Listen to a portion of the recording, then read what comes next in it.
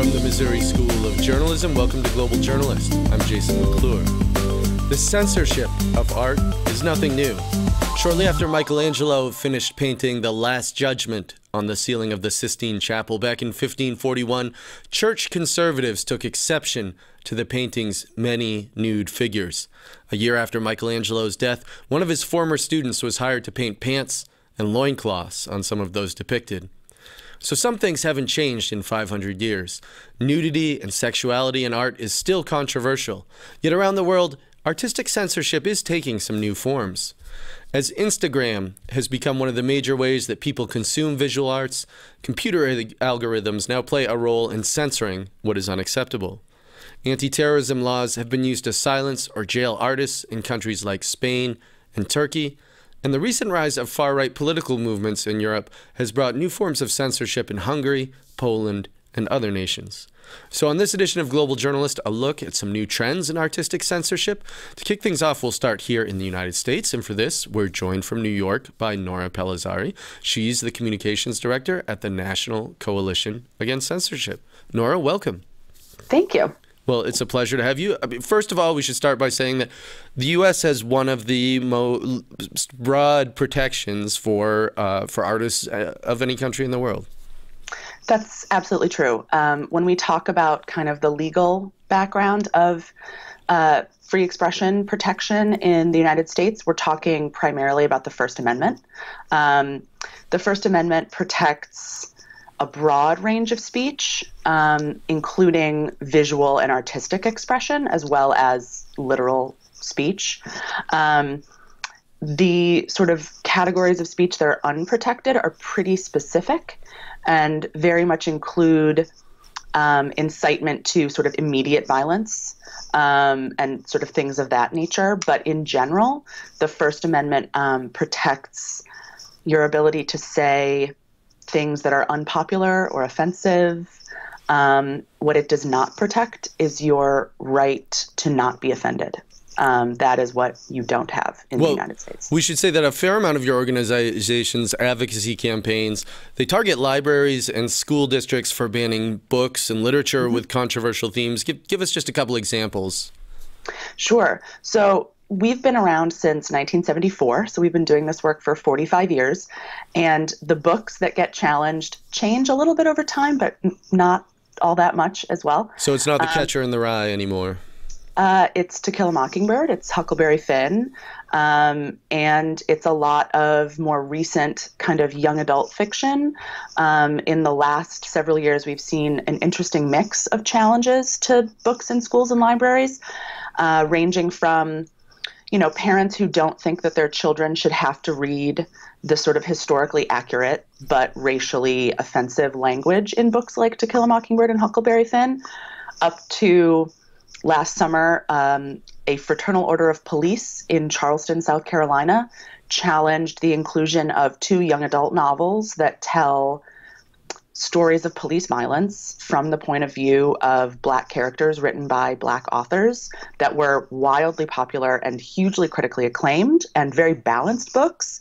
But the police felt that they weren't appropriate to be on a high school summer optional reading list. I wanted to ask you as well, because it seems like there's a lot of literature with LGBTQ themes as well that are being challenged, and that makes sense in a way, given sort of the transformation of attitudes over the past decade or two in the U.S. Absolutely, that's a very timely question. That just this week we've been working on 3 different cases of LGBT books being challenged in libraries and school libraries. The argument is generally some sort of very common censorship argument about protecting children. But really the issue is the right to access information. And some of these are children's books. Like I think one of the ones that you had worked on was called The Knight and the Prince, and it was actually about a prince's search for a soulmate, and he ultimately found a knight as his romantic partner. Absolutely. The other big one on the list right now is called My Princess Boy, which is about a little boy who likes to wear dresses. That's the extent of the book. It's a lovely children's book. Another one recently is called Rainbow, and it's about actually the colors of the rainbow, and it happens to be a sort of gentle introduction to pride as well. So there's no actual sexual content in these books. These are picture books. And some parents feel that they shouldn't be accessible to children. Well, I mean, in some ways, sort of the themes under dispute are new, but it still feels like these are sort of traditional examples of censorship. So I want to ask you a bit about some of the controversy about Instagram in particular, because Instagram has become such a powerful platform for artists, particularly visual artists, and what Instagram censors and how it goes about doing that. Talk to us about that. Where is that particularly problematic? Well, it's problematic all over the world because of Instagram's reach. And I think that we have to think about what the benefit to artists is of Instagram and why that makes their censorship so difficult. The benefit to artists is that Instagram is a platform for those who don't have access to traditional kind of art world platforms, right? Anyone has access to Instagram and can build an audience without sort of the traditional methods of going about entering the quote-unquote art world. So you don't need like an agent in New York and a solo exhibition at a gallery in the right spot. Yeah, and it allows people to find an audience of others who want to view their art. And we have found that the artists who are most affected are artists who come from already marginalized communities. So artists who are trying to use their art to explore gender fluidity or gender expression really come up against it when we're talking about Instagram's nudity restrictions. And Instagram has very, very vague guidelines on the word that we love the most, inappropriate content, which doesn't mean anything and is a sort of undefined inappropriateness that Instagram uses not to necessarily remove the content, but to make sure that it's undiscoverable. Well, I want to pick up on this issue later on in the show, but I did want to ask you about one of your campaigns here that you ran that targeted Facebook and Instagram, which is called We the Nipple. Talk to us about that. Well, you know, We the Nipple was a campaign that addressed a very specific ban on Instagram, which is the banning of specifically female nipples. The first obvious problem with that is how Instagram knows when someone's nipple is female, because nipples all look the same. So how Instagram is determining gender for users is a big question mark. And that's why this campaign was really important to gender nonconforming artists and artists who use their work to kind of explore ideas of the body.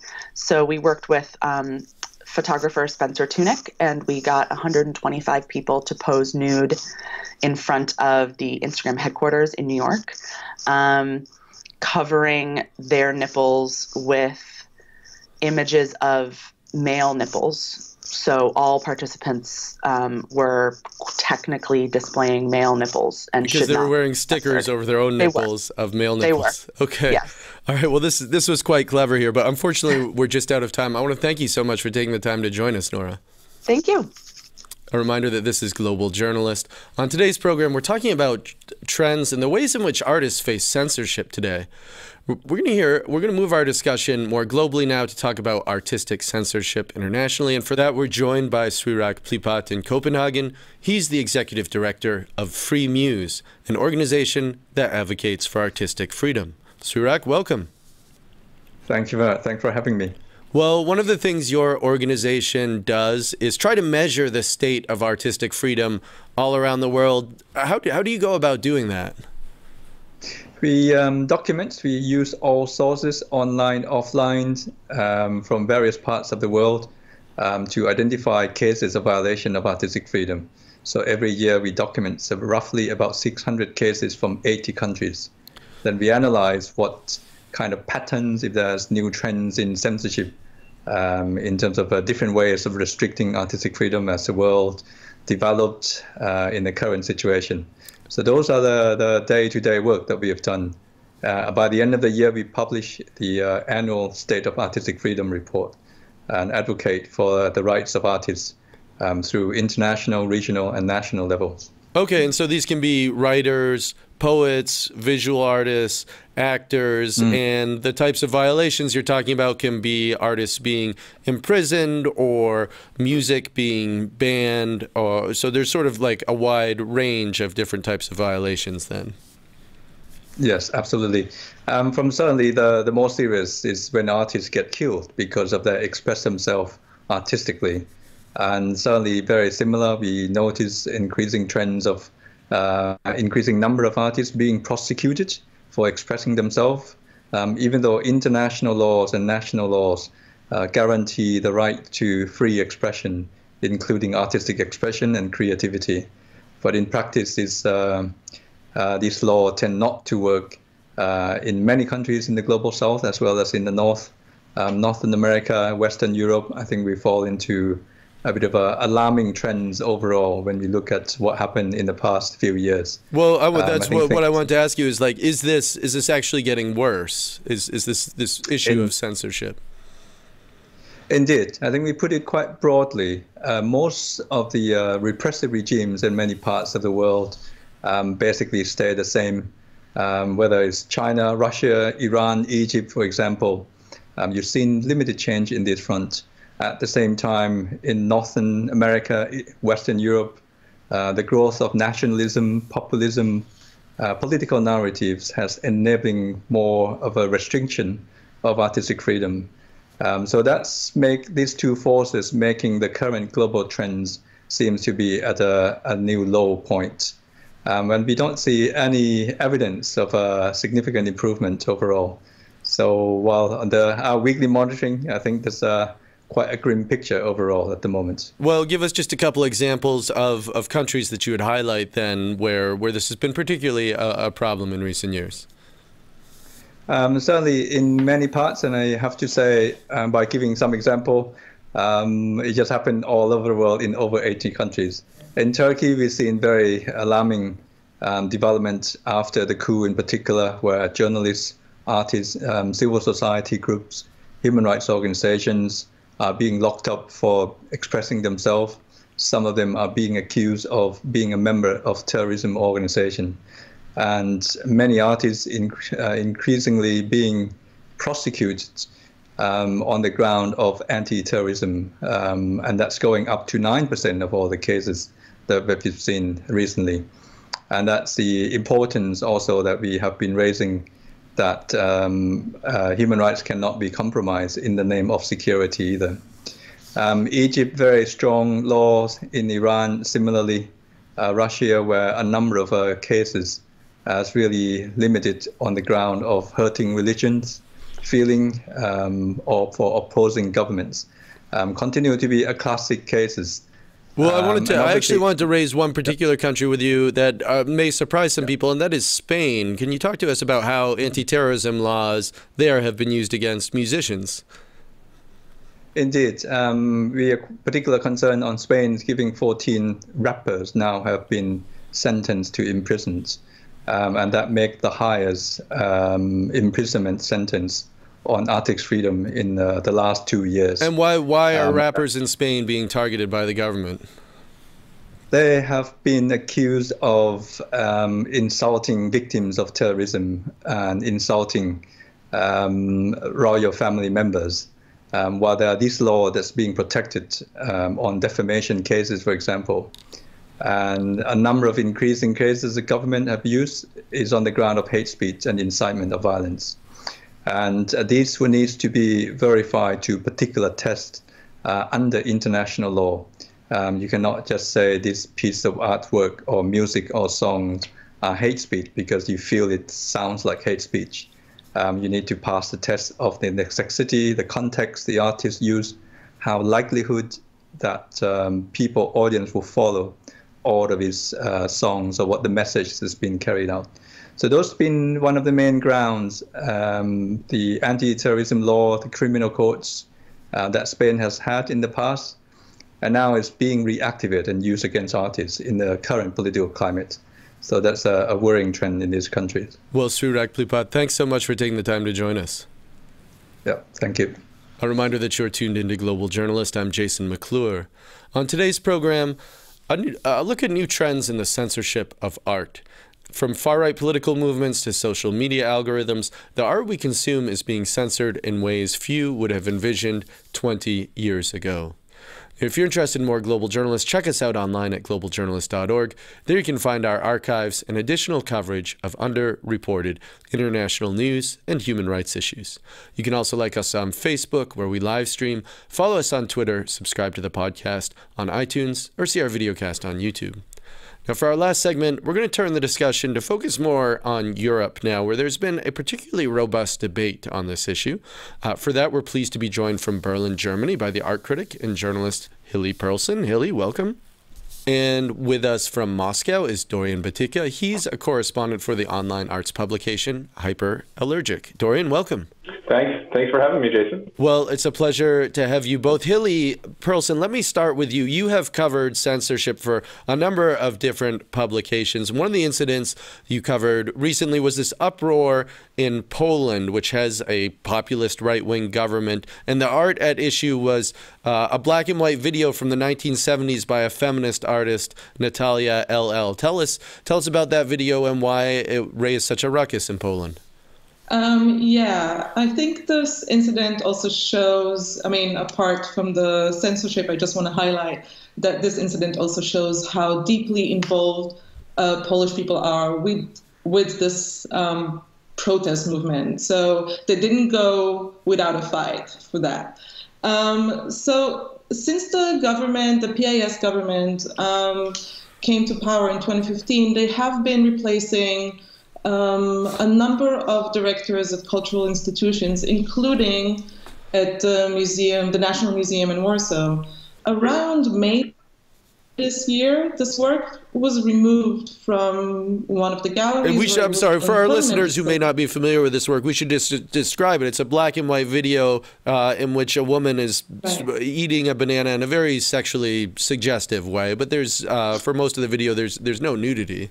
There is no nudity, and it's done indeed in the spirit of the time, of the gender wars. It's done as a critique of the way women were portrayed in advertisement, in the media, in society, the expectations from beauty magazines, and so on. It's not different from a lot of the feminist avant-garde art that we saw everywhere else in the world around that time.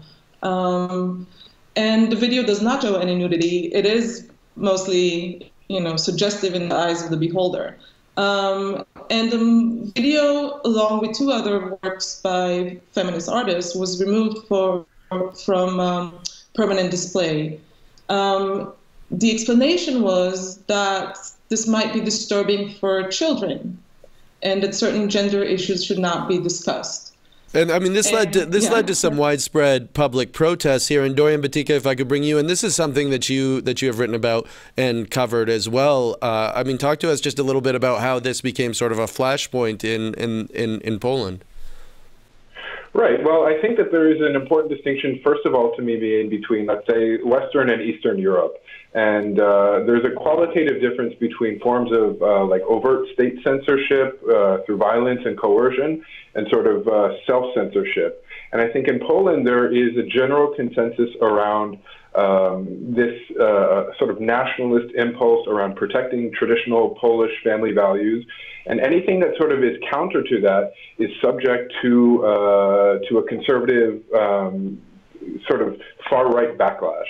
So this involves LGBTQ issues. This involves issues around quintessential Polishness.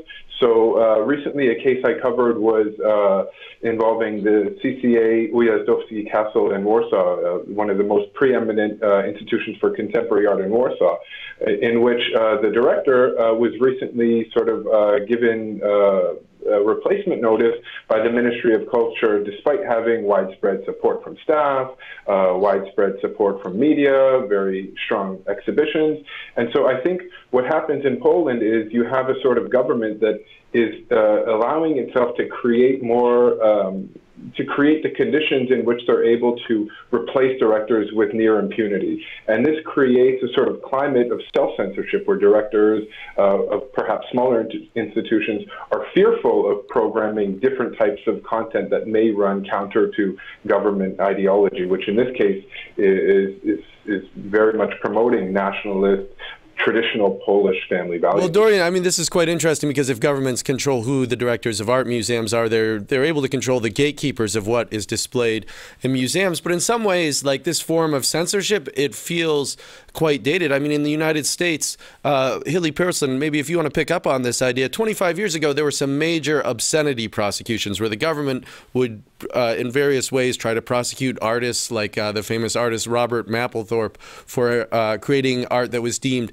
obscene. But obviously, in the age of the internet, people have access to so many different images that they never would have 20 years ago or 25 years ago that are graphic and sexually suggestive in ways that would have been inconceivable 20 or 30 years ago. How is it that governments are still trying to control what people view in museums? Does that still make sense?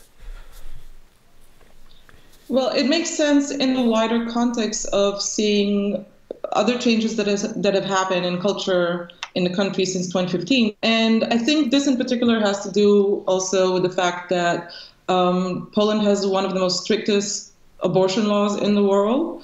And that is also being protested against and discussed. Women go out on the streets and march. And I see this particular incident that, I totally agree. It doesn't make much sense to censor a work in, a black and white small screen in a gallery. But I see it as a wider statement about, the place of women in society. And it's indeed a very oppressive, very violent act. And that's exactly how Polish women also perceived it.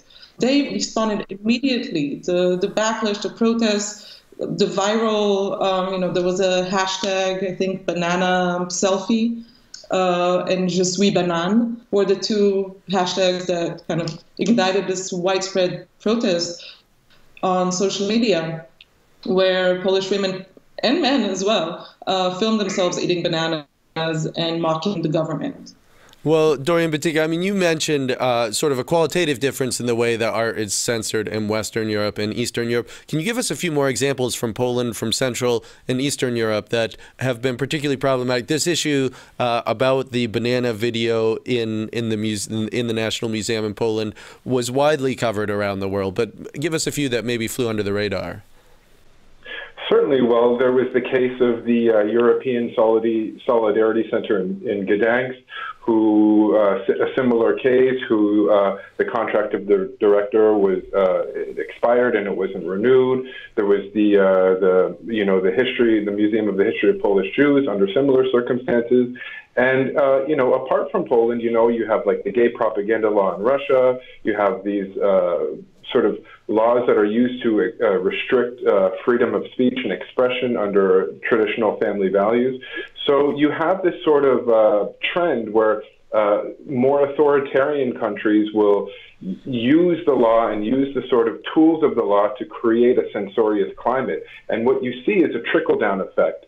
So you have, let's say, countries that relate very high on the scale of censorship and state control, like Russia and Turkey, and their programs that they use to control censorship sort of trickle down to the West. And you sort of see this time and time again with censorious laws that are enacted in different parts of the world that are more or less replicated in other countries. So in Poland, other examples were, the Starry Theater, the Bunkersztuki in Krakow, which had their funding sort of diminished. You had other examples involving film festivals, theater festivals, and it's sort of the program that is now more or less the soup du jour, you could say, of Polish cultural politics is, to bait and switch. Well, Hili Perlson, I mean, the ways in which we've been talking about censorship in Europe now they've been sort of traditional in that it sounds like a clash between conservative, religious authorities and sort of progressive left-wing artists. I mean, does that capture the entirety of this issue? Well, with the example of Poland, I would say definitely. I'd also like to bring up an earlier example in 2015, where the Polish Cultural Institute in Berlin replaced its director because, the official explanation was different. However, when internal communication came to light, it sounded like she had been fired because her content of the programming in Berlin was too heavily focused on the Holocaust. So there is, also the two examples that Dorian named have to do a little bit with almost revisionism and kind of an attempt to highlight Polish heroism during World War II. And I think this is very much related to a shift towards right-wing extremism in parts of Europe. Yeah, Dorian, Batycka, if you could, go ahead and pick up on that. Sure. I mean, it's absolutely true what Hili is saying. And I think that touching on that, you do, again, see this sort of trickle down. So you see it moving from countries like Russia further and further west. And I think this is the extreme danger, is that you have a sort of blueprint of censorship that exists. And I think that today we're in a very dangerous Orwellian dystopia where there's a liberal wave that is sort of sweeping Europe and sweeping the West. And that I think many leaders, including Donald Trump, including big leaders in the West, they're looking at these very authoritarian countries as a sort of blueprint for them to enact these programs, and through insidious measures of funding, controlling finance, basically controlling the economics of institutions, you're effectively able to control the programming and the ideological content of them too. Well, Dorian, if I could stay with you, our time does grow short, but a lot of the justifications that have been used to challenge art involve obscenity. But I think, especially in Western Europe, the way people view what is obscene versus the way that Americans view it is quite different in some sense. I mean, can you give us just a sense as to how that plays out in sort of the legal background? Well, I mean, you have certainly no shortage of cases involving, let's say, hate speech. There was the famous case of Charlie Hebdo, which had this cartoon depicting the Prophet Muhammad on the cover. And I think there are important distinctions to be made between hate speech on the one hand and censorship on the other hand. So I think that there is a sort of a nuance there between understanding sort of sensitivity to freedom of speech and freedom of expression and hate speech. And I think a lot of the discourse, let's say, around censorship today is promoting this idea of unequivocal free speech, unequivocal freedom of expression, which, as we've seen time and time again, can often wade into the very dangerous waters of hate speech. And I think this is where many people who are discussing censorship and discussing even self-censorship, this is where things get a bit tricky and a bit more murky. Well, we're out of time for this edition of Global Journalist, a production of the Reynolds Journalism Institute at the Missouri School of Journalism and KBIA Mid-Missouri Public Radio. Many thanks to Nora Pelizzari, Srirak Plipat, Hili Perlson, and Dorian Batycka. Our assistant producers this week are Laura Miserez and Arianna Suardi. Trevor Hook is our supervising producer, and Kyle McCubbin is visual editor. Takia Thomas is audio engineer. Kathy Kiley is executive editor. Travis McMillan is director. For all of us at Global Journalist, I'm Jason McClure. Thanks for tuning in.